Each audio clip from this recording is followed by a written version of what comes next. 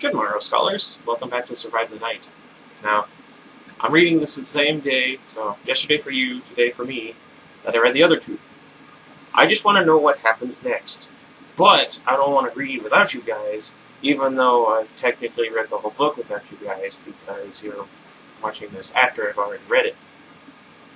But I don't want to read it for myself and then record myself reading it, because then it feels like cheating and you don't get my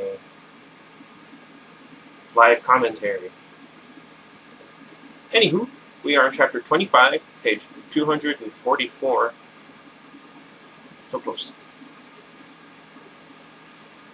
Lights flash behind my closed lids, then they flash off again. I feel myself grow lighter and fight against it. It's like swimming. I try to push myself farther into the deep, fathomless ocean of sleep. My friends are down there. I see their faces in the darkness.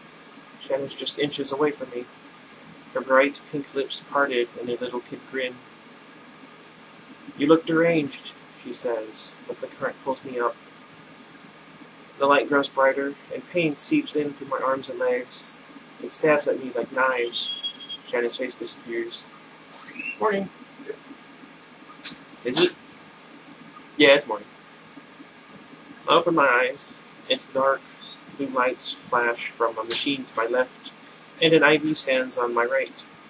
Plastic cords connect to my wrists. A velvety night sky stretches beyond the hospital window, and in the distance, I can see the dusky glow of city lights. Someone's shouting. I blink, listening. The shouting cuts off abruptly. Then, female victim, 17 years old. They must be talking about me. Sleep tugs at me. I don't fight it. Everything's so much easier when I'm asleep. My eyelids flutter. An ER tech pauses in front of my room, his hands resting on a stretcher. Suddenly I'm wide awake. A sheet covers the body, but a bare leg wearing a muddy black boot dangles over the side of the stretcher, along with a single pink-tipped lock of hair. Oh no. "Shanna," I whisper. I try to push myself out of bed, but my arms wobble beneath my weight, and I crash back against my pillows. Darkness flickers at the corners of my eyes, and before I can move, the morphine pulls me under. I hope that doesn't cause a relapse. My eyes twitch open hours later, still heavy with sleep. Something woke me. I lie curled on my side, listening for a sound. The machines beep.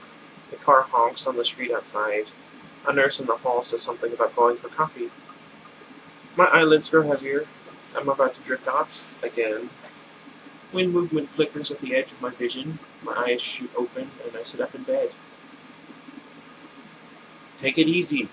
That nail is still in my door.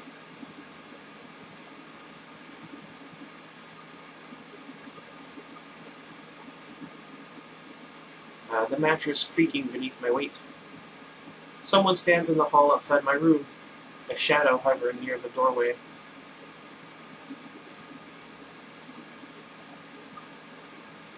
Mom?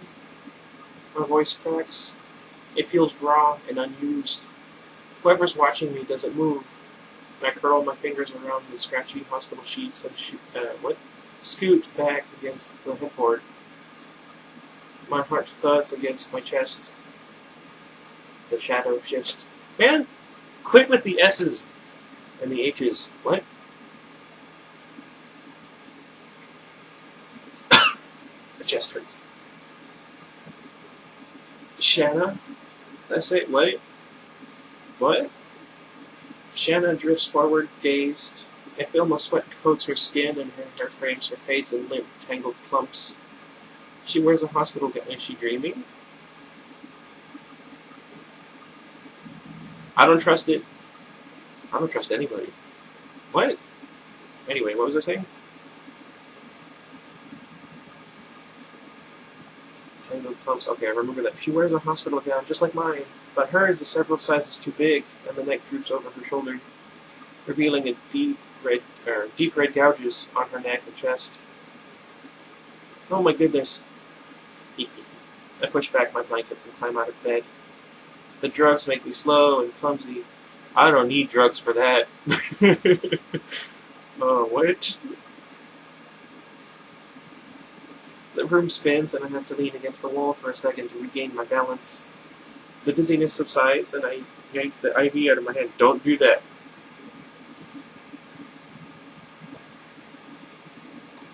Then stumble across the room and grab the door to keep myself steady. Pins and needles race up my injured leg. Gritting my teeth together, I take the last few steps toward Shanna and throw my arms around her neck. You're alive, I whisper. Tears spring to my eyes. Shanna feels small beneath my arms, her bones thin and fragile. I hold her tighter, but she doesn't hug me back. Uh-oh. What? Her hands hang next to her sides, limp. Shanna? I loosen my grip slightly, but then Shanna jerks her arms around me. Her fingers crawl to the back of my head and press into my scalp.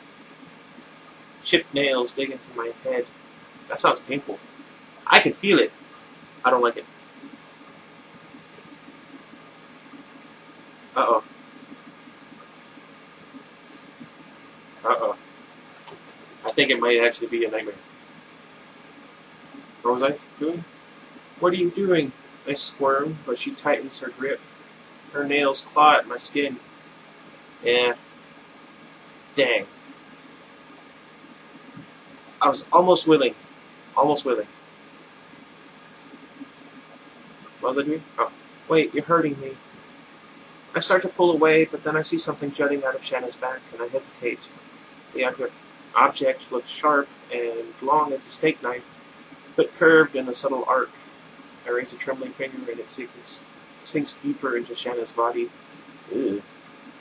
Nerves prickle over my arms and the back of my neck. I push her off of me and she stumbles back a few feet, giggling.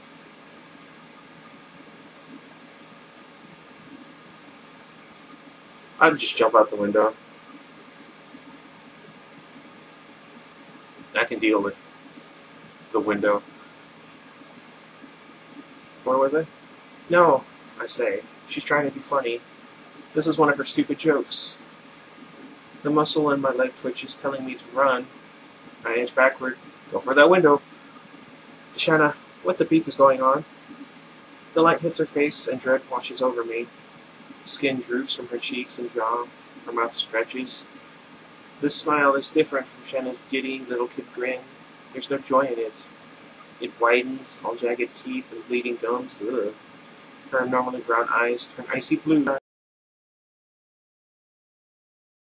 I whisper. The scratch I had left across my face flares like a warning. This thing couldn't possibly be the real Shanna. Shanna's dead. The creature from the subway took her body, just like it took Aya's body, and Lawrence's body. And now it's come for me. The creature's blue eyes darken into twin black pools. Something appears from deep within Shanna's throat. It pulses and writhes against the roof of her mouth. It pushes on her teeth. Ugh. Oh, this is gross. That tentacle uncurls over Shanna's cracked lips. It lashes at me, gray scales. Game of Thrones. Flashing under the dim hospital lights and cuts, whip-like, into my cheek. The tentacle crashes into the wall behind me, and the plaster crumbles under its weight. Terror grips my chest, and I run for the door, but Shanna darts into my path and pushes me back into the room. I lose my balance and slam into the tile. Pain shoots through my hips. The tentacle lops around my... Loops? I don't know. I can't read today.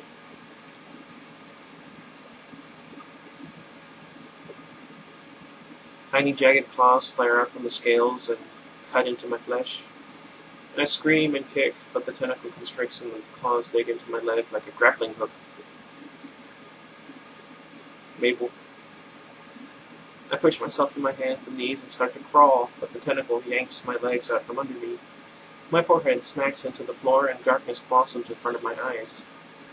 My head feels thick and dizzy. I can't move. A shadow falls over me. I can practically picture the tentacle hovering above my head, its claws about to dig into the soft flesh around my neck. I groan and try to roll over, but pain washes over me in waves.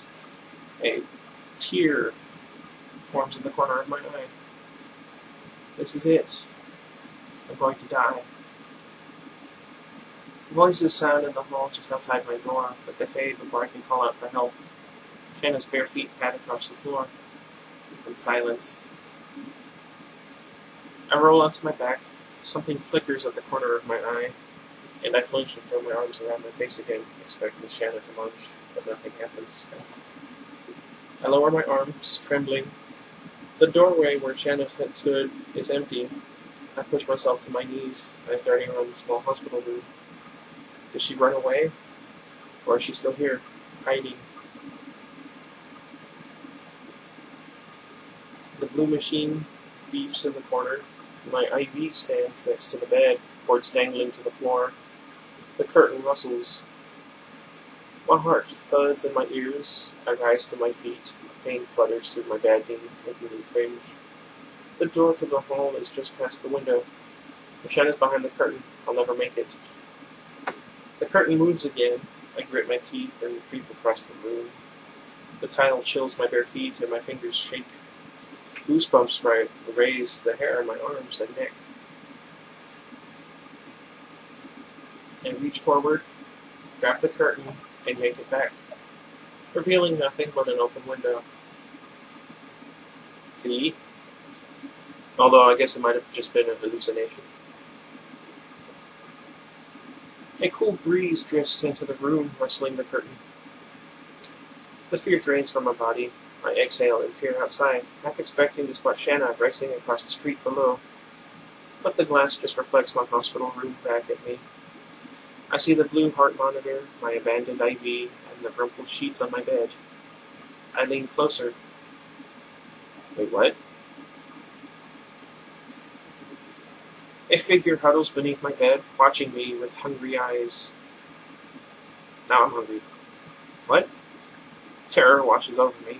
I scream and whirl around as a tentacle whips out from under the bed and slams into my chest. It knocks the air from my lungs, and suddenly I'm sliding across the floor. I crash into the metal hospital cart, and the cart topples, glass shatters, and medical supplies rain down on me. Ew. That's dangerous.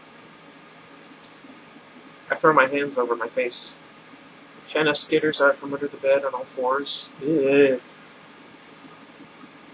She moves like an insect, her arms and legs jerky and disjointed. I try to stand, but Shanna crawls on top of me, pinning me down with her legs. She leans closer, her face inches from my own. Her mouth slackens and droops open with the weight of the writhing tentacle.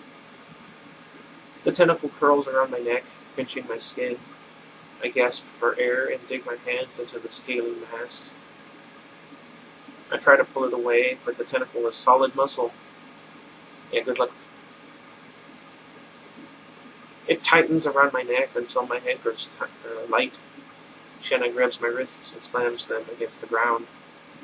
I kick and push against her arms, but Shanna's too strong. She doesn't even seem to notice me struggling beneath her. I inhale, and a tiny bit of oxygen trickles into my lungs. Then the tentacle constricts, crushing my throat. Ow. Let go, I gasp. Darkness blurs the edges of my eyesight. Shanna cocks her head, considering me. It's a strange reptilian gesture.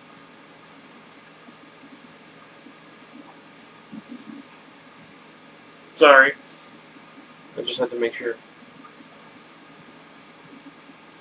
Another tentacle oozes from her mouth. Ew. And slithers toward my arm, coiling around my wrists. Dizziness overwhelms me. I open and close my mouth. Shanna unhinges her jaw, and another tentacle slips past her lips. Why? And hits my chest with a hard, wet thud. It feels like an oily rope. I cringe as it gropes along my skin and tightens around my throat. My head pounds. The room starts to go black. The room flickers in and out of focus. The realization hits me. Shanna is going to kill me. This monster is going to kill me. I'm going to die if I don't do something. I move my arms and jerk my head forward, smacking Shanna on the forehead. Pain oozes through my skull, but she just blinks. Surprised, then shifts her body forward so she can hold my head down with both hands. She crouches over my good leg, pinning it to the floor. I grit my teeth together and shift my leg out from under her. Pain throbs beneath my kneecap. Nausea rises in my throat.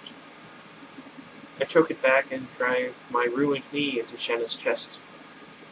Ow. How does that work?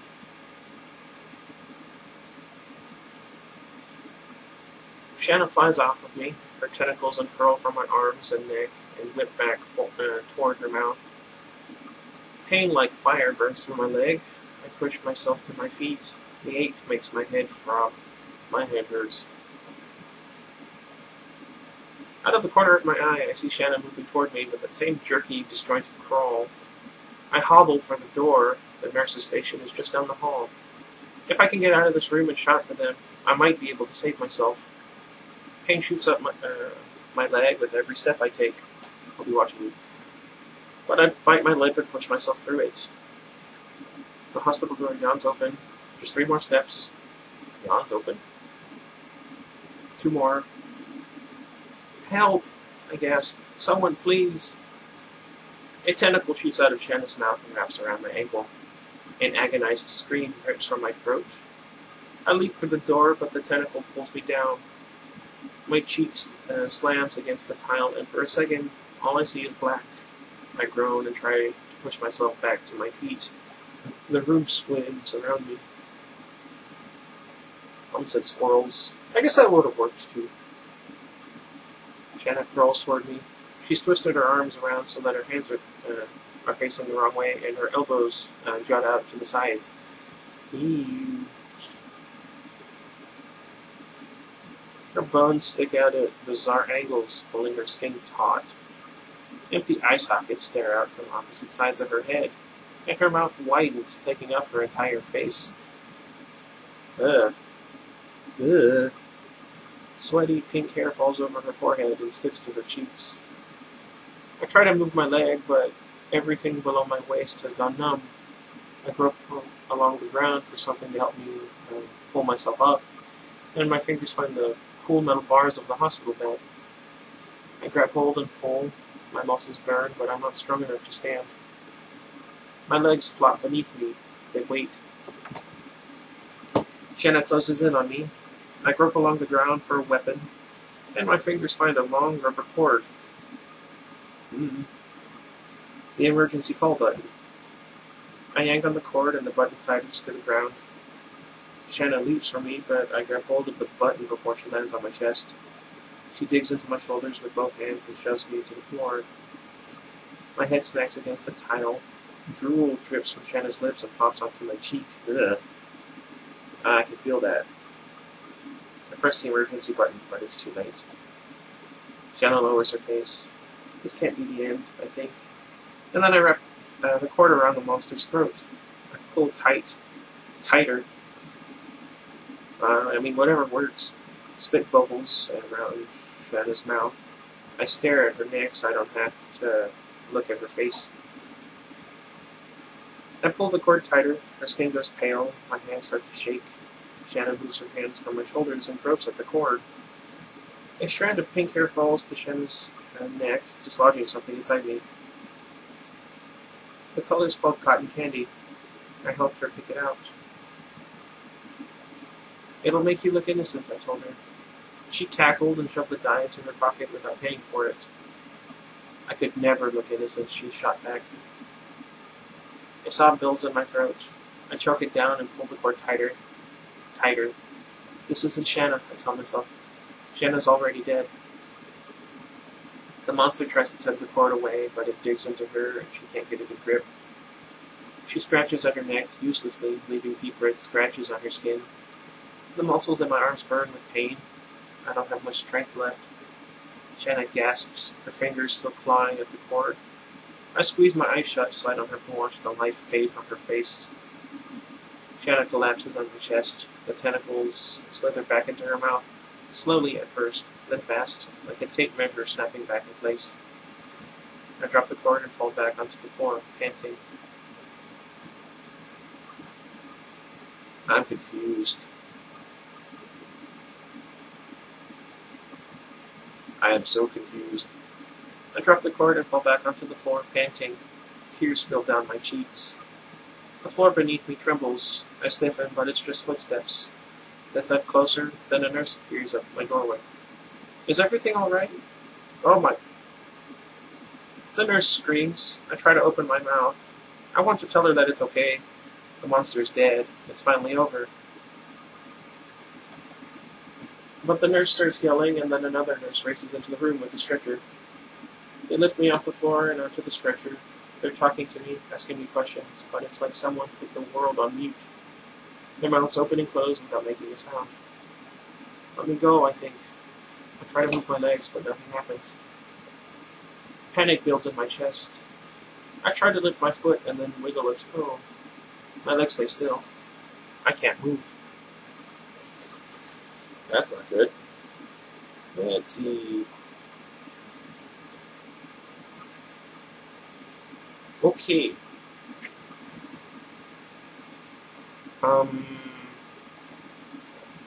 Do I want to just have this one? You know what? One long video for tomorrow, I guess, and then I'll do something else. What? Well, then again, how many pages is it again? Yeah, it's 7, that's right. Yeah, that's not really that long. Chapter 26, page 256. That one I'm not too disappointed with. The nurse's screams still echo through my head a week later as I hobble out of the hospital balanced on brand new crutches. What? I stop next to a concrete pillar and tip my head back, letting the sun warm my face. The stiff padding digs into my armpits. I close my eyes, and I actually think we have some crutches here. Ow, my other knee!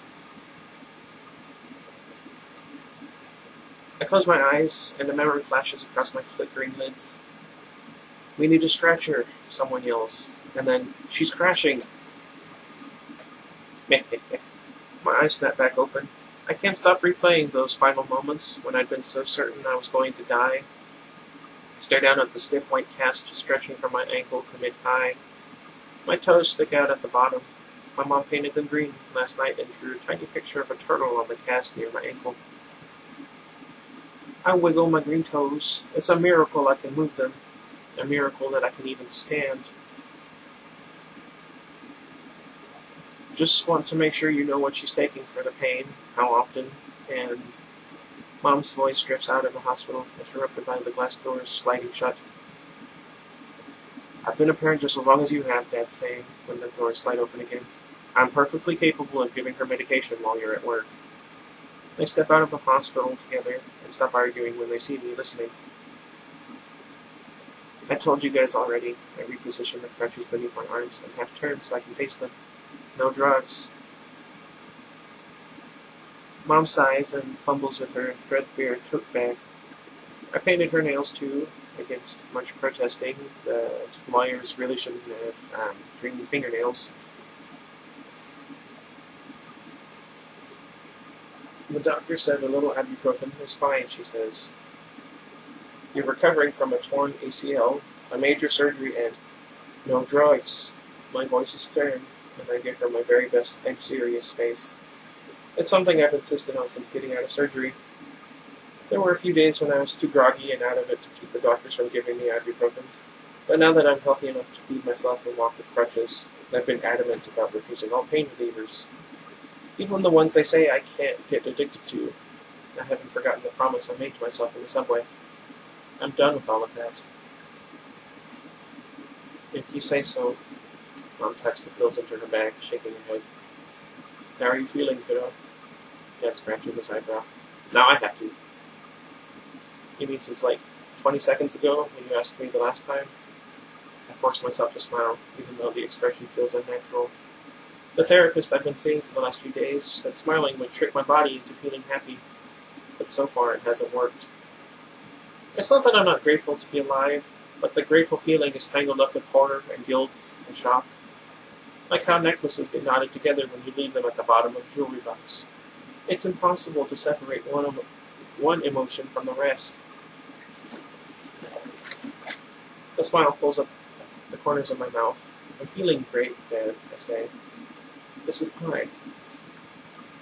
I forgot about that. Slow down, Mom says, looping an arm around my shoulder. You need to rest. I'm fine, I say.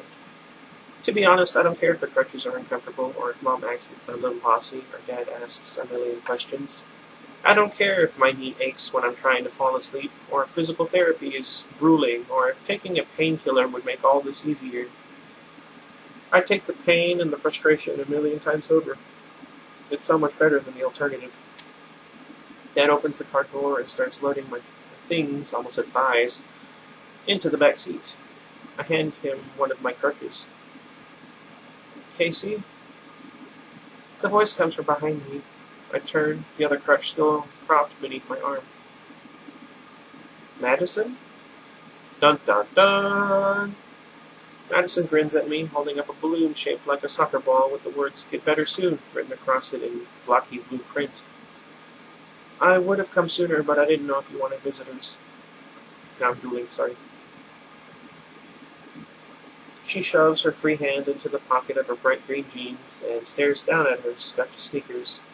The last time I saw her was from the passenger seat of Shanna's Buick. Heat clamps my neck at the memory. I'm glad you came, I say, offering an awkward smile. I didn't realize you knew I was here. My doctors didn't think I should travel after my surgery, so my parents kept me at the hospital in Manhattan instead of transferring to Philly. Are you kidding?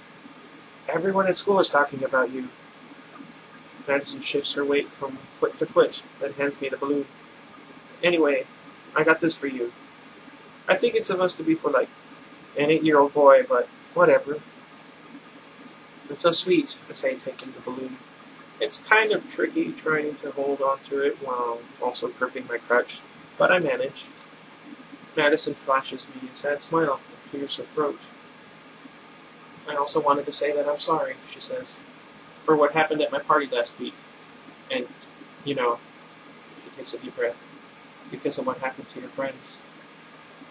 I wind the balloon string around my fingers. I still remember the way the ropes groaned as Julie's body swung from the pipes, and how Woody's hand suddenly went limp as the monster burrowed through his chest.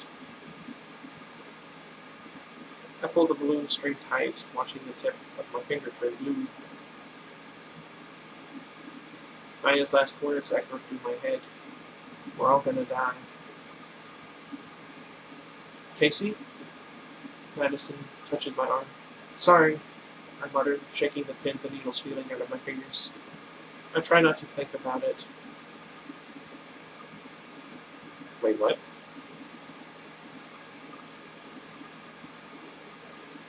Madison chews on her lower lip. I heard Shanna took an entire bottle of Ritalin.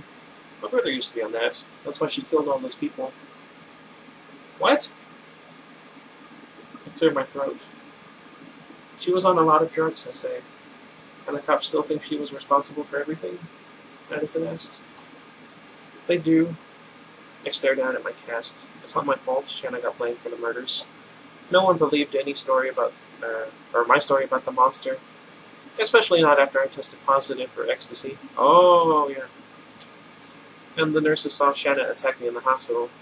It all fit together so perfectly. Except no one could explain the bloody gouges on Shanna's arms, or why the other bodies were never recovered.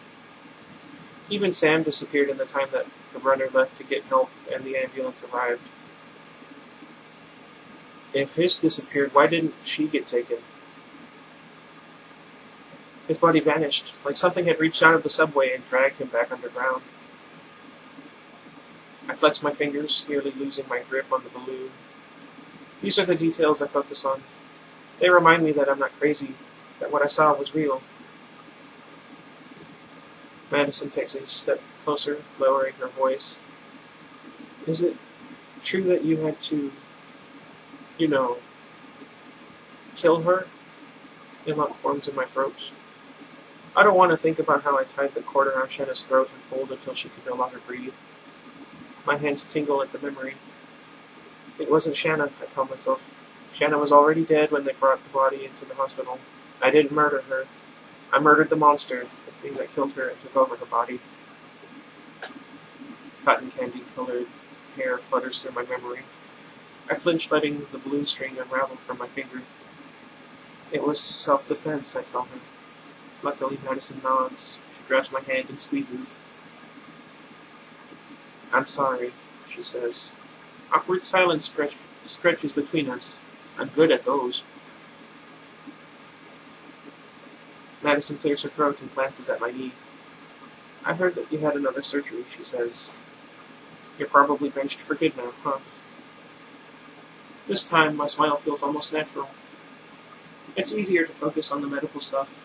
The surgeries and rehab have been so challenging that I can almost go 5 minutes without thinking about Sam's last words or how light I have felt in my arms. I lean into my crutch and stretch my bulky cast out in front of me.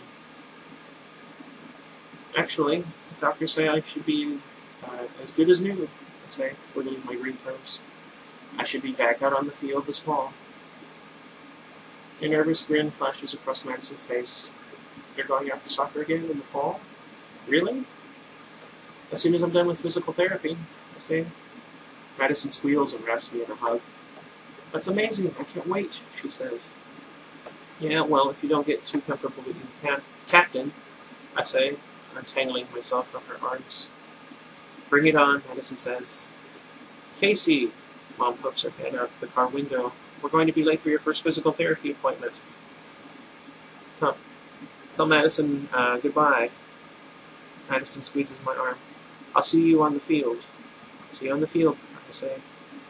Madison jogs back to her car, but she turns to wave at me one last time before climbing inside. I toss my crutch into the station wagon. Dad starts to get out of his seat to help, but I wave him off. I got it, I say. Before I can pull myself into the car, the ground trembles and I stiffen, immediately alert. A train rumbles through the subway below me. I stare through a nearby grate, nerves prickling. For a second, I think I see them. Shanna reaches out of the darkness, her chipped fingernail grazing my hand. Strobe lights illuminate the tips of Sam's hair and the hard edges of his jaw. Julie tosses back her black curls and fumbles with the onyx ring on her finger. Does she still have that by the end? I don't remember if it said she dropped it or not. Then the rumble of the train fades into the distance and they disappear. I release a ragged breath, my lips suddenly cold. I see them all the time. Every girl with winged eyeliner is Aya, every guy in a Hawaiian shirt is Woody. But when I look again, I'll see that the girl is too tall or too thin. The guy is older than he seemed a second ago. My friends are dead. They aren't coming after me. That's what I keep telling myself. Huh. Well, that was depressing. What do you guys think?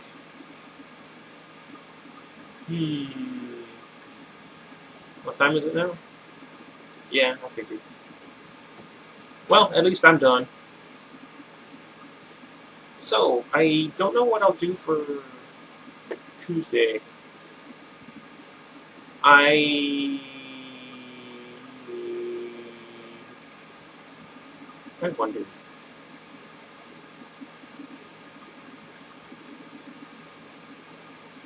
What will I do for Thursday? I'll look around, see if I can find any good books. Either suggestions in the comment section, or just going up to the local Barnes & Noble and seeing what I find. You know, something that jumps out at me. Not like that.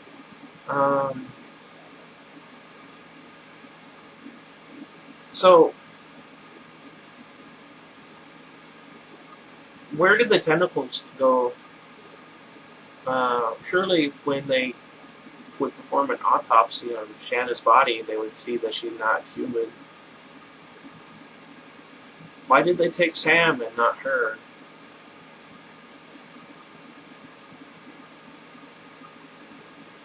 Why didn't he have his phone on him? Or her, I don't know. Did it say? Just a jogger, that's all I can remember. Anyway, before I get too much distracted and whatnot, Let me know your guys' thoughts. Would you have done anything to the story? Would you have changed it in any way? What do you think you would write about, I suppose? How would you write it? Let me know, and until next time, goodbye, everybody. Oh, one of the reasons I've been reading a lot of these different books for the channel and everything is because me and Miga were still working on that book. So hopefully something will come of that soon, now that he has a daughter. Anyway,